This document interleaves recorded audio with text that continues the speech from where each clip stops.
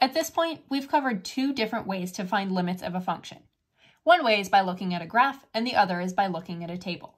If you're not sure how to find the limit using a graph or table, I'd encourage you to watch my 1.3 and 1.4 videos where I cover those topics. 1.5 is all about finding limits algebraically, sometimes through direct substitution. Direct substitution is plugging the c value, which is our limit value, directly into f of x, the function, to evaluate the limit. For example, in order to find the limit of 3x plus 5 as x approaches 7 by using direct substitution, what we would do is substitute 7 in for x. So we would write 3 times 7 plus 5, get 21 plus 5, which is equal to 26. And that means that the limit as x goes to 7 of 3x plus 5 is equal to 26.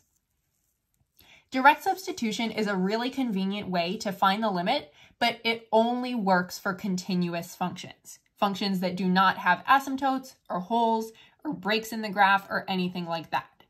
So this means that we cannot use direct substitution to find limits for piecewise functions, and typically not for rational functions. There are specific situations for rational functions where you can, but we're going to dive into which rational functions it's okay to use direct substitution for later in the video.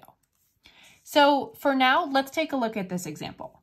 We're trying to find the limit of this function as x approaches 1. Let's try using direct substitution to see what happens. If we substitute 1 in for x, we'll get 1 squared minus 9 times 1 plus 8 all over 1 minus 1.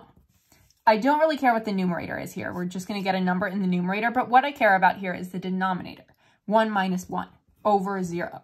Dividing by 0 is a big red flag when we are working with any kind of rational function, because when you divide by 0, it means that a number does not exist. We can't divide by 0, that's undefined. But even some functions where we divide by 0, that doesn't mean that there's not a limit at the point. That just means that there's no actual value for the function at that point. Remember, what we care about in a limit is what the function is approaching, not what it actually is.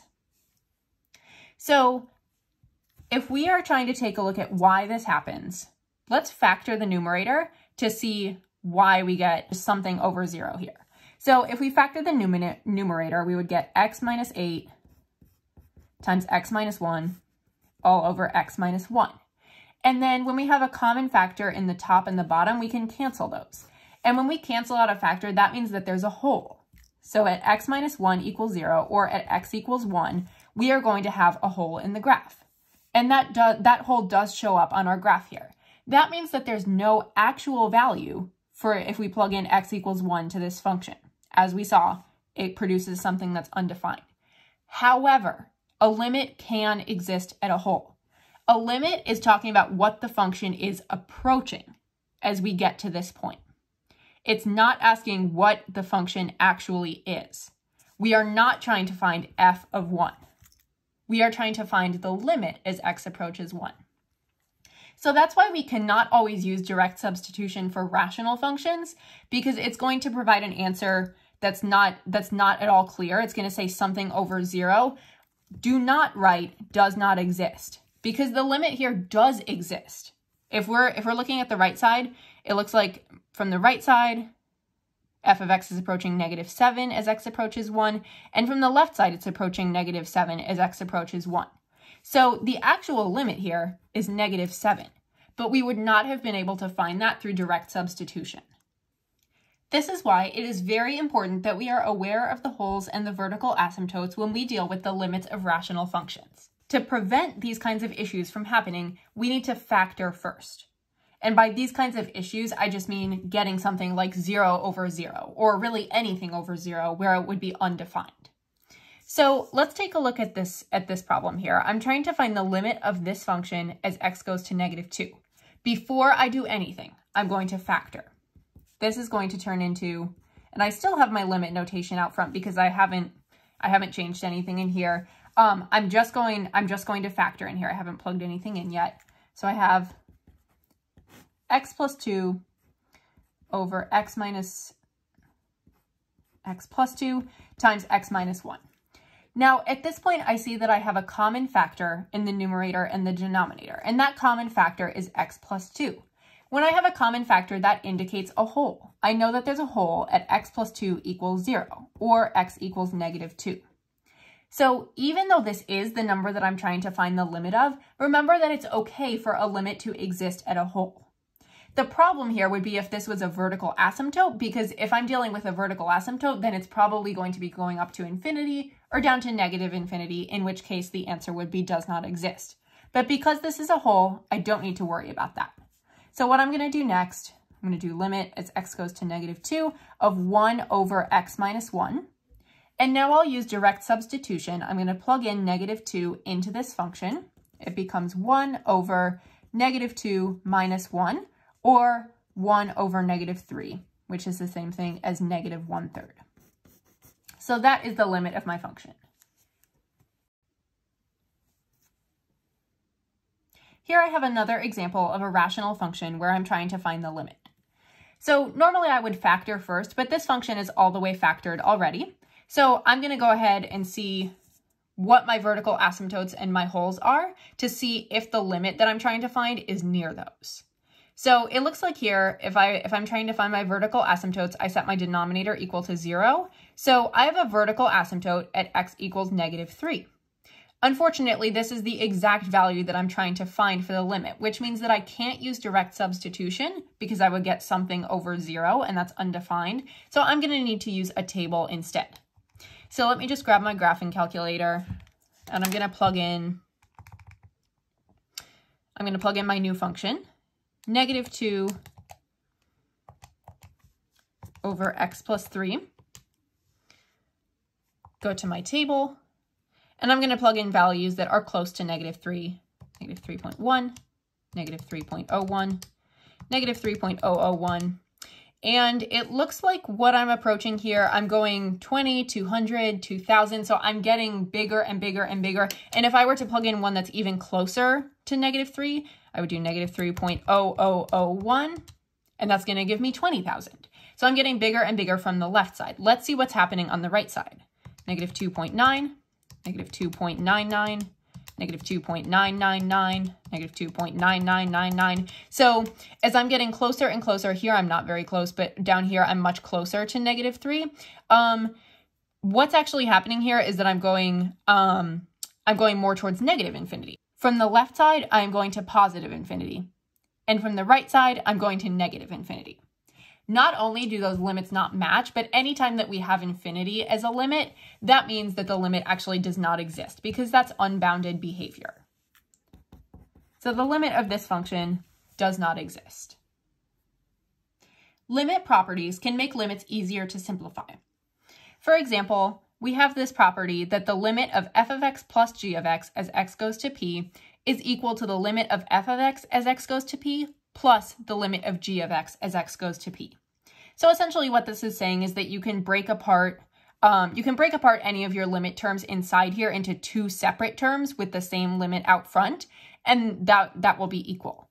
The same concept applies for subtraction and for multiplication and division. Division, that's kind of the anomaly though, because we want to make sure that we're being really, really careful with division because that's when we're dealing with the rational functions. So we have to be careful of holes and vertical asymptotes there. So let's practice this first example here using limit properties to break our limit apart into separate pieces before using direct substitution. So I have limit of 4x squared minus 5x plus 9 as x approaches 8. And what I'm going to do is using my limit properties, I'm going to break this into 3 separate limits that I'm going to simplify individually. So I'm going to break this into limit of 4x squared as x approaches 8.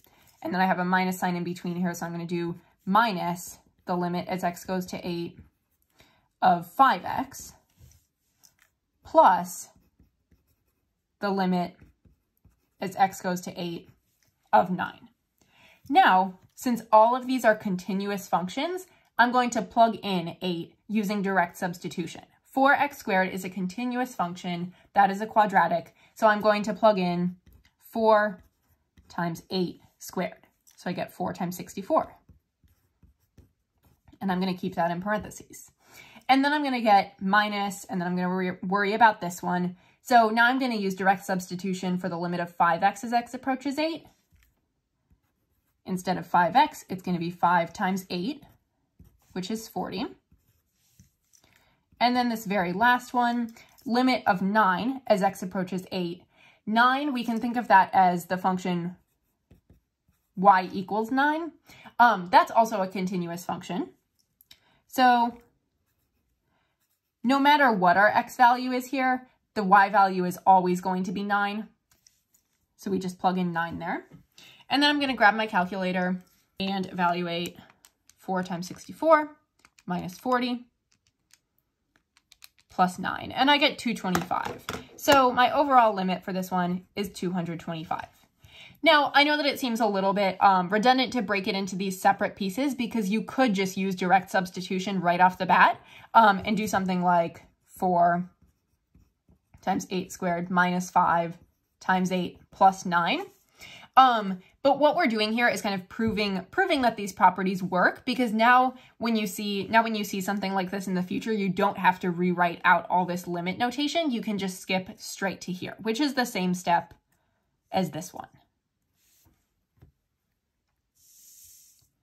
Okay, so for our last example on this page, this is a multiplication one. We have the limit of this function as x approaches -2. So I'm going to split this into two separate functions that are multiplied by one another, or two separate limits to evaluate. So I have the limit of x squared plus 4 as x approaches -2 times the limit of x approaching -2 of 2x minus 2. And now I could break this apart even further and do limit of x squared as x goes to -2 plus limit of 4 as x goes to -2, but I'm just going to use direct substitution at this point. I'm going to do, and then once you actually plug the number in, once you actually plug in -2 for x, that word limit out in the front can go away. So I'm doing -2 squared plus 4, that's all in parentheses, times 2 times -2 minus 2. And now I evaluate 4 plus 4, which is 8, times -4 minus 2, so times -6, that is -48.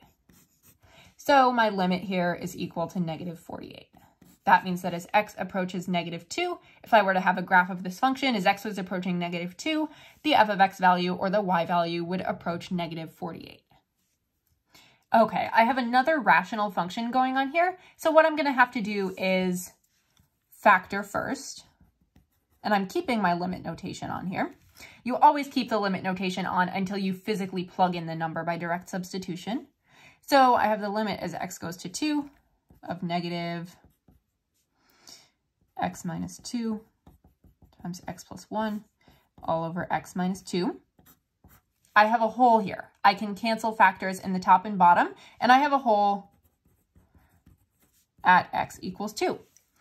However, now that I've canceled out the common factor, what I can do is simplify this into limit as x goes to 2 of x plus 1, sorry, of negative x plus 1, because we have that negative sign out at the beginning.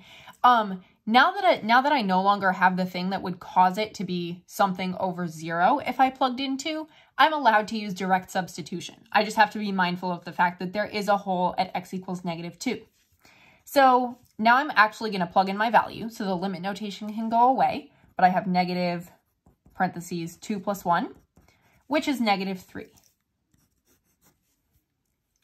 Cube roots are continuous functions, and so are square roots. So in both of these cases, I'm allowed to use direct substitution to find my limit. So I'm going to rewrite this as the square root of 3 times 6 minus 2, which is equal to the square root of 18 minus 2, or the square root of 16, which is 4. In this case down here, cube roots are also continuous functions, so it's okay to use direct substitution. I'm going to directly plug in x equaling 0 into this function. I'm going to rewrite this as the cube root of -1/4 times 0 plus 8, which is equal to the cube root of 8, which is also equal to 2.